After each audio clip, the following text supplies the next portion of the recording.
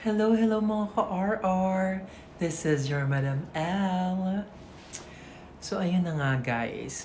Di ba meron akong tinalak sa isa kong vlog na napagbintangan ang lola nyo na nag-shoplift sa Pure Gold.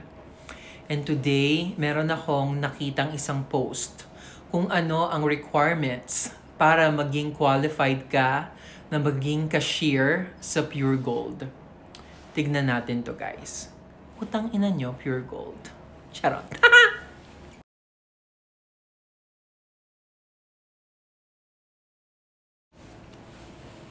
Bakula, makapag-require kayo ng 4-year college graduate?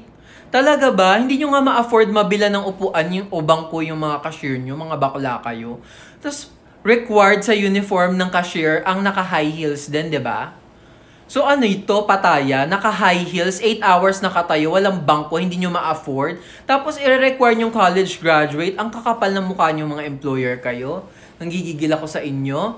Dito sa Amerika, natanggap ako sa trabaho, high school diploma lang ang ni-require sa akin. Mga bakla kayo, magkakaroon ako ng kuto sa inyo. So eto, ganito siguro mga eksena ng mga cashier kung talagang college graduate sila. Tignan natin. Sir! Sir, pa-void! Ano ba yan? Iscan mo na lang ng tama, hindi mo pa magawa. Sir, with all due respect, I am just adhering to our standard operating protocol as set forth in our employee handbook. And based off of the hierarchical organization, I am required to keep yelling like an obnoxious shit to get your attention to void this transaction. So if you could just void it for me, please.